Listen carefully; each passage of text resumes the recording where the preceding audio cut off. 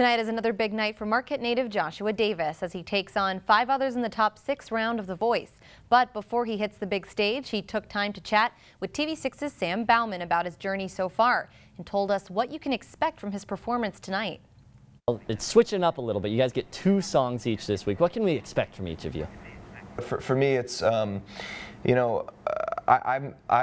I do is I play like 2 sets a night, and so it's hard for me to go up and be totally on for one 3-minute or 2-minute little chunk of time. So I'm excited to have a couple songs, be able to warm up a little bit and stretch out a little bit. It's going to be a really fun week. You can watch Josh and the rest of the top 6 perform tonight right here on TV6. Voting will open up after the show, and you can see Sam's full interview with Josh on our YouTube page, TV6 and Fox UP.